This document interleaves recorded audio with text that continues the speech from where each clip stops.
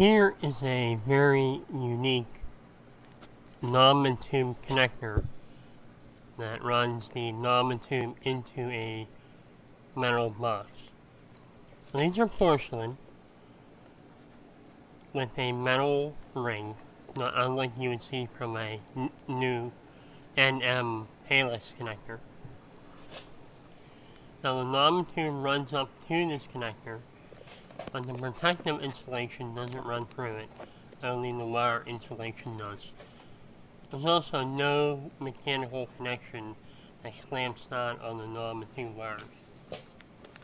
Now these porcelain connectors are not very different from the plastic ones that I used in my last video. And these are unique, so I wanted to share them with you.